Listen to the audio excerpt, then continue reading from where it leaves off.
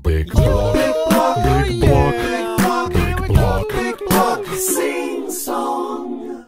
You know what subtraction is? It goes something like this.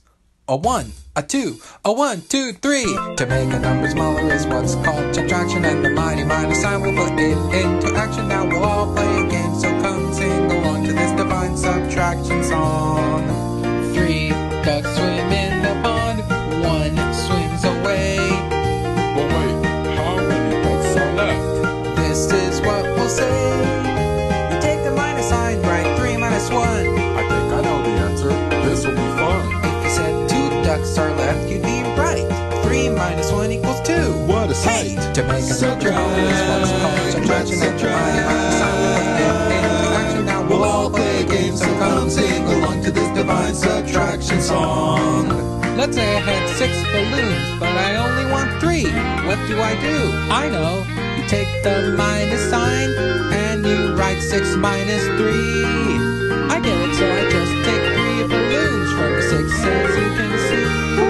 We found the answer, yes indeed. 6 minus 3 equals 3. To make a subtraction is what's called subtraction, and the mighty minus sign will put it into action. Now we'll all play a game, so come sing along to this divine subtraction song. What if we had 7 times and 6 went out the door? Right, 7 minus 6, hey, this is fun. There's only 1 cat left, as you can see, 'cause 7 minus 6 equals 1. Hey, now any single number minus itself equals 0. The hero, oh yeah, like 1 minus 1, 2 minus 2, or even 3 minus 3. Who knew? Subtraction and action equals satisfaction. Learn subtraction at home or school, but I don't have time to tell you anymore. To make a number smaller is what's called subtraction, and we had the minus sign, put it all in action. We had fun while we sung along, but our subtraction song is done. Our subtraction song is done.